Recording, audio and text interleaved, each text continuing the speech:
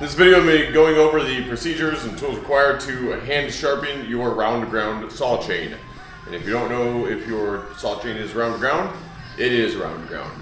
Let's take a look at some of the tools that are needed and or are useful, and then we'll go through the procedure. At the absolute minimum, you will have to have a round file with a file handle.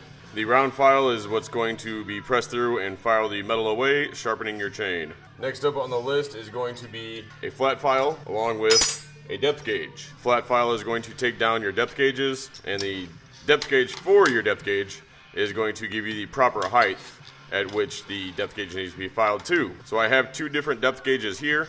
This is a .025, this is a .030.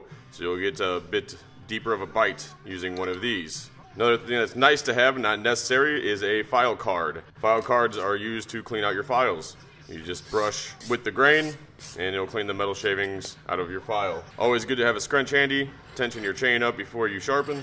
This is a basic round file with a handle and this gauge clamped on top. I'll go over the benefits of using one of these after showing you how to file just using the file. And next up we have the bad boy, the 2-in-1.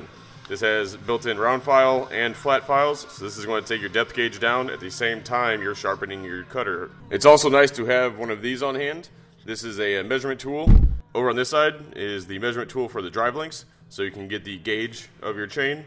These holes are slotted at the appropriate size of files, so you can see they're labeled. This is 7/32 for 404 chain, 13/64 for 3/8, and on down. You can also measure your bar gauge using the corners. You can see they are labeled with the appropriate measurement, and you can also get the pitch of the chain lining up the cutters with the measurements on the sides. This is my MS270. It is a 325 pitch chain.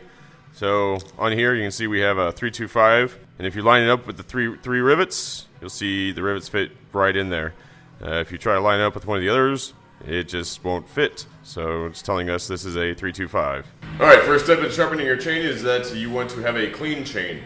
This isn't really going to be too possible if you're out in the field, but if you're in the shop, go ahead and if you have a compressor, grab some compressed air and clean your chain up. Also you can use a paintbrush. That's the next recommended method.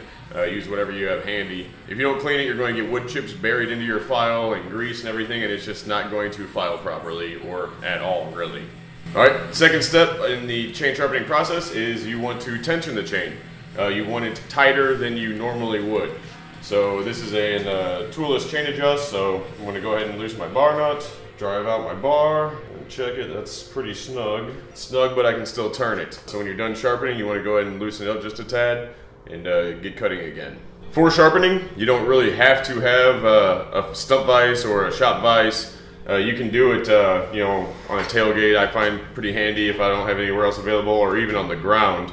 But it's often preferred if you do have a vise available to stick your machine in a vise. My vise here in the shop is actually a little too small, so if you are like me and have a smaller vise and you can't get it clamped in there without running your cutter teeth in the metal, I'll show you my solution to fix that. Alright, so here's my vise. What I've done is I've taken a piece of wood and just snapped it in half, so I have two pieces, one for either side. So what I do is I stick a block on one side, and I can put a little pressure on it to hold it in place. Take a block, stick it on the other side, and at this point you angle your bar so you've got pressure points on both pieces of wood. They hold it in place. You want to make sure your chain's not resting on the bottom like mine just was, but with them held in place, you can go ahead and tighten up. Go ahead and snug it down. Don't be afraid, unless you have like a Sugihara or a light bar. This is solid steel. Should have mentioned earlier, you want to make sure you have the right size file.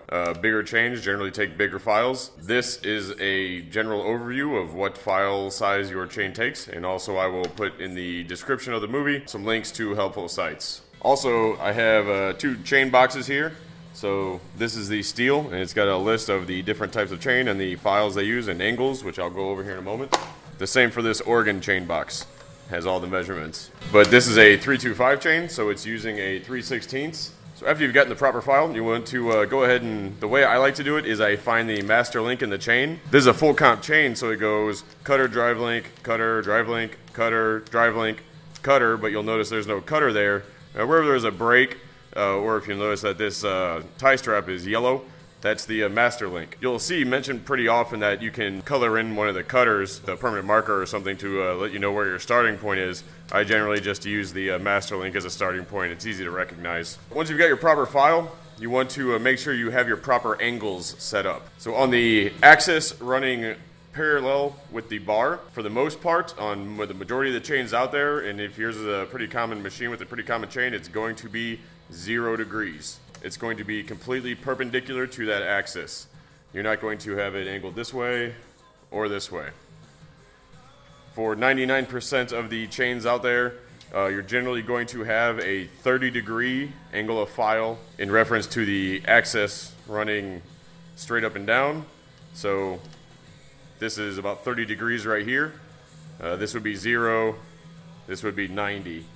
So you're more than likely going to be at a 30-degree angle. All right, so after you've gotten your angles and you've located your master link or colored one in so you know where you started, you're going to set the tip of the round file right there next to the cutter head. And at this point, note that the file sticks above the tip of the cutter. So we've got a close-up of the cutter head, and as I lay my file in there, you'll see in reference to this depth gauge up here, it actually sits up above a little bit, just as it does the top of the cutter head. So when it's in there, it's going to sit above it. All right, so now that we know the angles and where in relation to the top of the cutter head your file is going to sit, we're going to go through the motion of the filing. So the file is going to file only in the forward direction, this direction. And when you are filing, you generally want to kind of hold the tip of the file and push with your back hand using your front hand to guide it. It will only file in that direction, so once you've gone through the whole file, go ahead and lift it up out,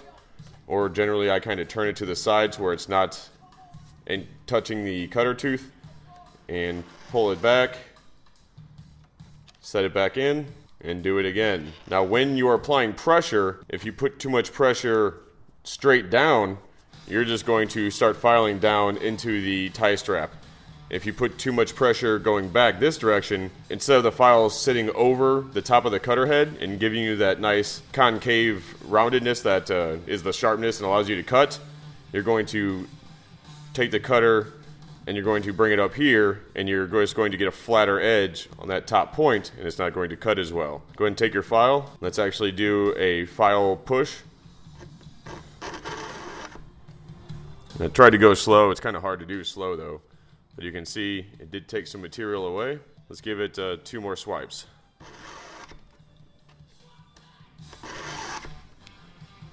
There you go. And this was already pretty sharp, but now you can run your finger over it and it's really sharp. The most common method of advancing the chain and sharpening the next cutter is you just stick your file in that cutter tooth that you just got done sharpening. And then you just kind of push your chain forward. So you don't move, you move the chain. So now I'm just going to drop back into the next cutter, give it the same number of file passes that I did on this one, come back, move forward,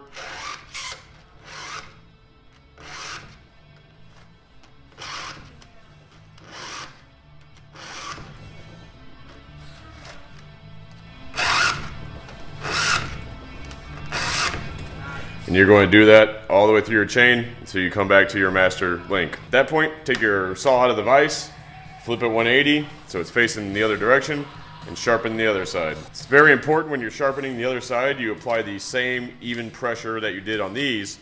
If you don't, you'll file more or less metal away, and after a few filings, you'll notice that your chain will actually start cutting in a curved line. Your cuts will no longer be straight, they'll start bowing. All right. I've gone through my chain and I found a cutter tooth here that is quite a bit more damaged than the rest. When you come across one of these, what I like to do is just give it the same number of file passes that I did the others, and even if it is not as sharp, it'll be sharper than it was. Over time, I won't have to worry about this cutter tooth being shorter than the others. It'll be the same length even if it isn't quite as sharp, and then the next time when you sharpen this chain, it'll probably be about the same as the others, and it'll end up sharp in the long run. Once you file all your cutters, dropping the camera down to the same level as these cutters, you will notice the cutter tooth is actually angled up. It is not parallel with the bar. It is shorter in the back and it gets taller in the front. So as you file, you're taking metal away, and this will slowly wear back. Your depth gauge here is what determines how much of this cutter tooth enters the wood and cuts. As this wears back, you'll be getting less and less cutting because the depth gauge actually stays the same until the point where it won't pretty much cut at all.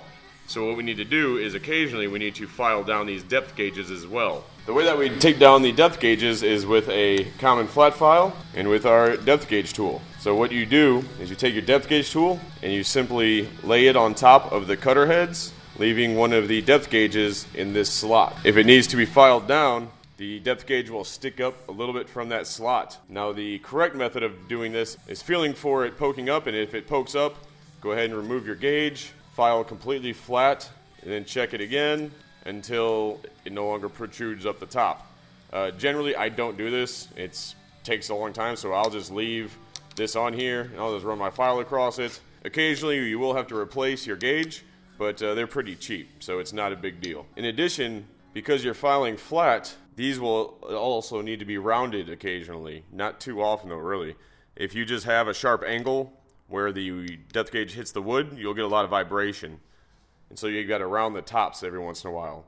So whereas normally you're just filing flat across, to round them, you kind of turn your file at an angle, run a filing pass across, at the same time gradually decreasing that angle until you end up flat.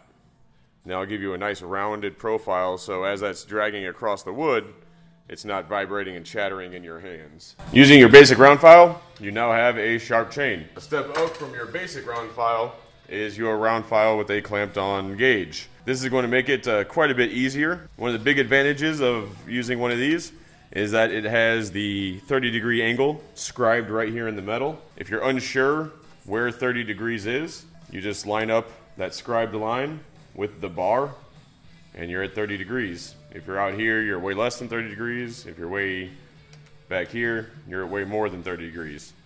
In addition, you can see we have a 10-degree mark scribed on here as well. So that's one advantage, but by far the biggest advantage, the file does not sit underneath this gauge. It actually rests in a groove. So what that does is it sets the file a little bit above this cutter head. So when you're filing, you don't need to apply like the perfect pressure down or back. It pretty much guides it for you.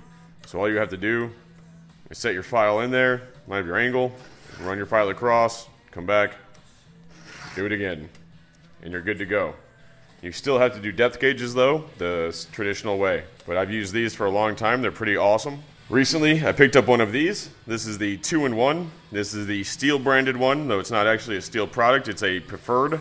That's P-F-E-R-D, out of Germany. They're the ones that actually make this. Honestly, I'll never go back. This thing cuts down on the time that it takes to sharpen and do depth gauges drastically. You know, I swear by this now. It is incredibly useful to have. Because if you do have to do depth gauges, it takes a while doing the traditional method. All you're going to do on this is line up the back bottom file with the arrow. So I know I'm going in that direction, so I line it up. I go ahead and set that file down in the groove. These bars rest on the top of the cutter heads and give you your depth measurement. So this flat file takes down your depth gauge at the same time that that round file back there is sharpening the chain. So you just pop it on there.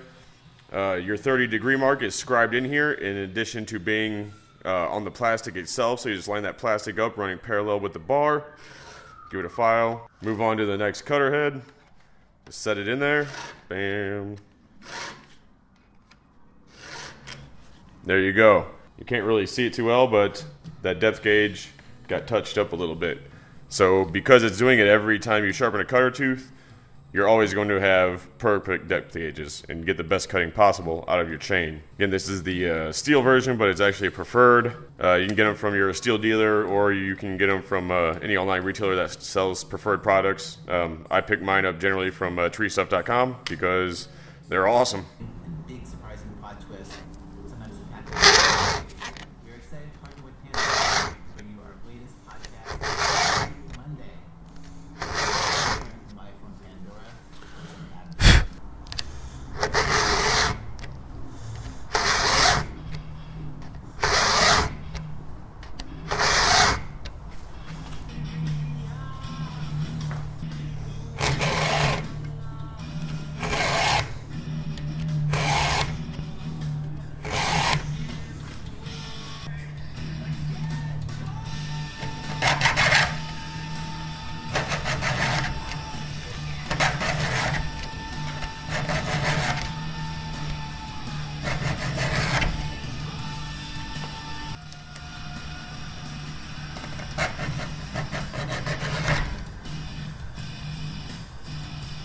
Have a good one, humans.